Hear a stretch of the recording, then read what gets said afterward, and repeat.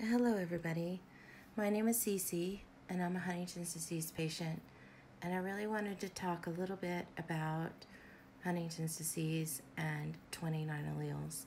See, a lot of people think that you can only get Huntington's disease with 37 CAG repeats, with 30 to 36 repeats is an intermediate range. I'm here to say that that's not really right. According to Baylor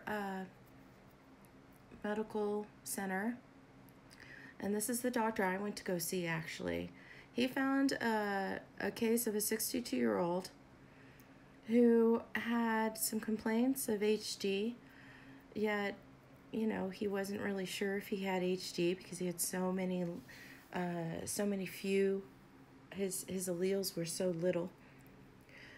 He only received a 29 alleles, and I guess upon further questioning, they found out that his father had some movements, and so they did an autopsy, on this man. Well, here it says the genetic test revealed he had 29 alleles on one allele and 20 on the other. And over the next 3 years, he declined, and finally he died. And then they found out that his son actually has issues. So here it's just talking about how you really can't rule out someone with 29 alleles anymore for having the disease. And this is really super important. This is important for me and for my sister, because we both have 29 alleles and we both have significant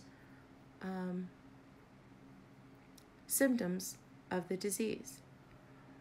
So I'm going to go over a little bit over 29 alleles and what this really means. Does this mean you do get Huntington's disease with 29 alleles, or are there special circumstances? I don't really understand it, and I think the scientists don't really understand it either. But either way, the issue becomes, that there's a large group of intermediate HD people out there being told that they don't have HD, even though they probably have the clinical symptoms. I mean, look at that right there. The pathology doesn't lie, and neither does DNA. So if you have 29, actually I think it's the intermediate range is 27 to 30 now. And this is, there's a lot of discrepancies between scientists about whether or not, where is the intermediate range. They don't really understand HD, but they don't really understand HD anyway, regardless of the amount of alleles. So I just want to say that it is a possibility. It can happen, and it is happening out there, because it's happening. It happened to me. I had 29 alleles. They didn't believe I had HD, yet I had all these clinical symptoms. I ended up in a wheelchair with seizures. The fact of the matter is, I have had severe symptoms. And weirdly enough, I feel like even though I'm still having to fight, I am getting better. I think that marijuana really does do a lot, and all my research into food has been helping as well.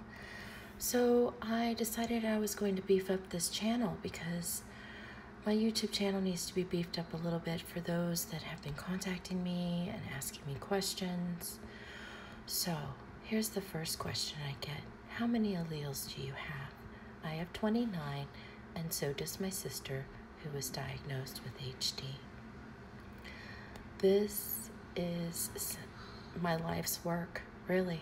It is. It's what I think about most of the time.